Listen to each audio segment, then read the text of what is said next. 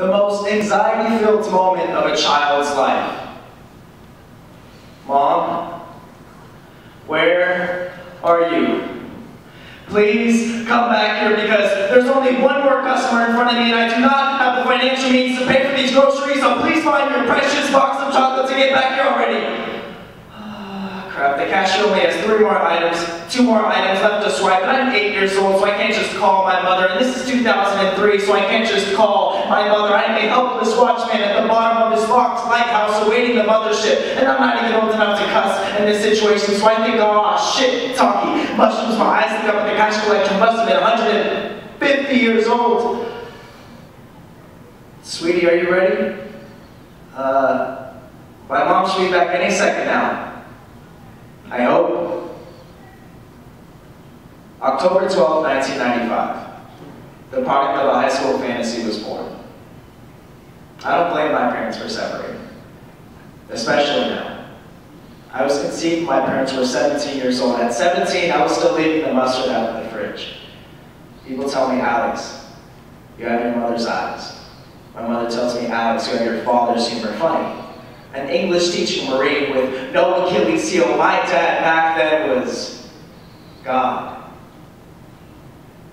I no longer believe in God. In his early 20s, he roamed Paris, toured France, got drunk in Mexico. Occasionally, he visited to see a Little League game or two every single week, and I saw my mother in the stands, hair in bun, glasses and stretch. She'd take a break when I was up to bat. I saw my dad, he was with Malin, Jessica, Morgan. I liked Morgan. When I was 8 years old, my father married without my knowledge. One of the few times I can distinctly remember crying as a child. On the contrary, when I was 6 years old, I went to the beach with my mother's new boyfriend, like a grocery store, like a checkout line, like it should have been funny, like I remember the day as a pleasant one.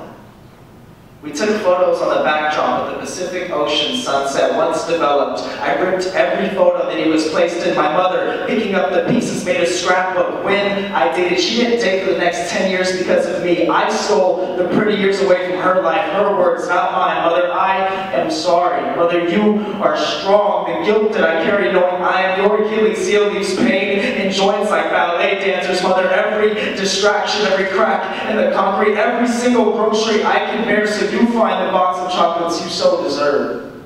I pray for the love of God.